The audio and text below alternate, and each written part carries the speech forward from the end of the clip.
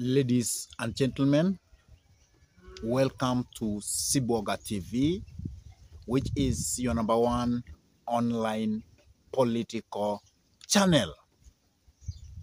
What is next for the Gen Zs since their cry, their revolution has been hijacked and the political class has really ignored them completely? What is their next step? Because the way Gen Zs have been coming out, at first, I really tried to really get what was their message. And more so when they were saying Ruto must go. But later on, I have understood the Gen Zs very well. That our young thugs, the people we call the Gen Zs, when they came out and they were saying Ruto must go, what did really they mean? And actually, this is what they really meant. They meant that we needed to have a government that works for the East people. We needed to have a government which is accountable. We needed to have the government where the arms of the government actually takes checks and balances of each other. The Gen Zs wanted the government which is real, which is effective. The Gen Zs actually wanted corruption to be dealt with there and then.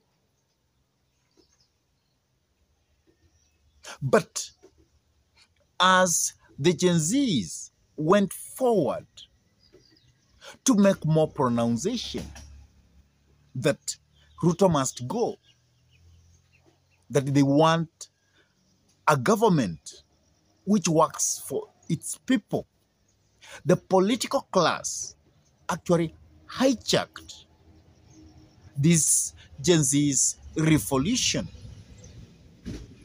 And all of a sudden, the political class was saying that we should have dialogue. And I know that is not what the Gen Zs wanted. They just wanted the government in place to act very fast and do what they are supposed to do. The Gen Zs never asked for William Samoei Ruto what he calls the broad government. The Gen Zs never wanted the side of minority to mix with the side of the government. But that is what has been done. The Gen Zs wanted for us to have a vibrant opposition to the government. The opposition which is able to take the government into toes. That is actually what the Gen Zs wanted. And that is why they never had any kind of form of leadership. And that is why they said that they were leaderless and triballess, because they never wanted their revolution to be drawn or to be mixed with tribal politics. They never wanted their revolution to be cooled down, because probably if they had a leader, then that leader, as you know, in the Republic of Kenya, it was very easy for the leader to be compromised, to be intimidated, to be bribed. And then that was to be the end of the revolution. But now, the political class has actually captured the revolution of the Gen Zs. And now the political class is forcing the Gen Zs that in this republic, we must have dialogue with all the sectors, with all the different ages of people in the Republic of Kenya. And in short, with Kenya as a nation. But the Gen Zs were very clear that conversation in this republic have actually shown that they don't do anything good to the public. Because you will find that in this republic, the public has been having various conversation, but all those conversations have not brought something tangible to the people of Kenya. And that's why the Gen Zs were adamant that they don't want any dialogue with the government. But now, the side of opposition or the side of minority is in bed with the Kenya Kwanza government. Raila Amolo Odinga is now working hand in hand with William Samoei Arap Ruto.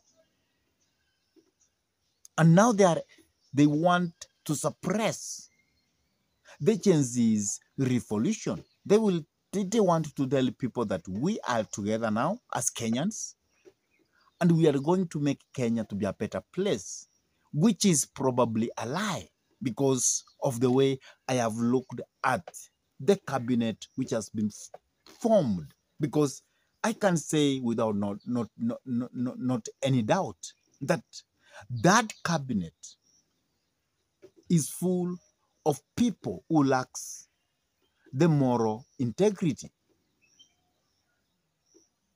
It is a recycle of those individuals who their performance has been known that it is below bar.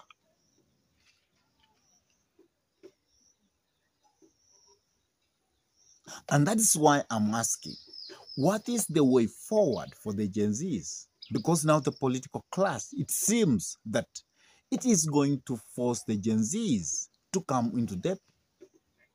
It is going to make sure that the Gen Z revolution is stopped once and for all.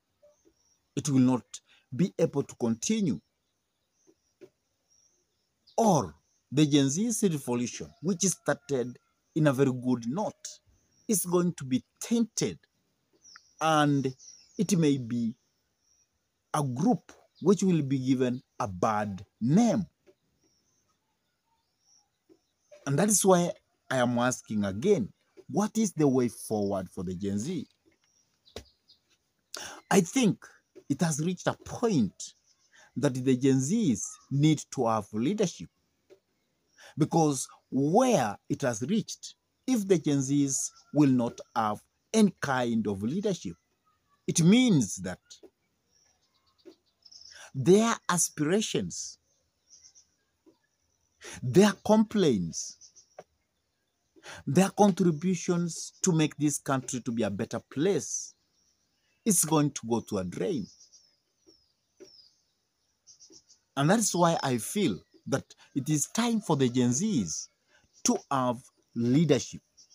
People who they will task that we want you to go into a dialogue and tell the politicians what they ought to do, and not to take part in that leadership. And then after that, they can give the government in place a certain duration to make things right.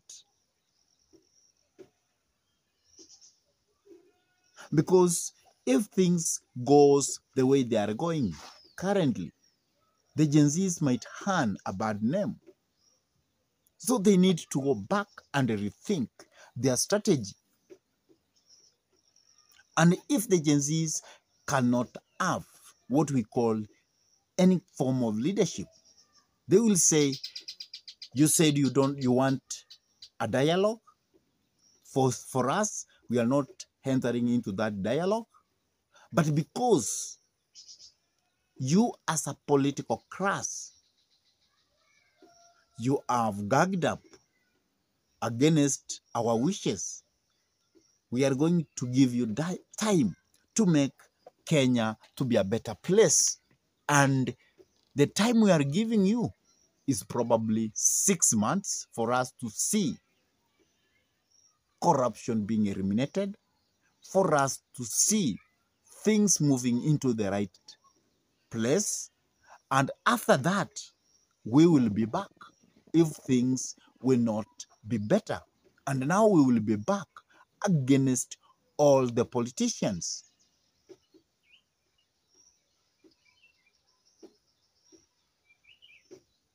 I think that is the way for the Gen Zs, because I don't see that they are going to make anything forward because of what has happened, because of the so-called the big government, because of this called broad government, which encompasses the ruling side and the minority side. And now we foresee a situation that we don't have any person who is going to take the government of the day into toes, because it seems parliament will be the same thing. You cannot be able to differentiate the minority side and the side of majority. I really don't know what's your take about this Gen Z's revolution. I really don't know what's your take and what the Gen Zs are supposed to do henceforth. Ladies and gentlemen, I could like you to drop your comment in the comment section below. And if this is your first time to pump into this YouTube channel, I request you kindly to take a minute or two and subscribe to this YouTube channel. Give this video thumbs up, share the video to your friends, and if your friends are lovers of politics, then it's good to request them to subscribe to this YouTube channel. And for those ones who have subscribed to our YouTube channel, I say thank you. May God bless you all abundantly. And with that, I say goodbye until we meet in our next political conversation. Goodbye.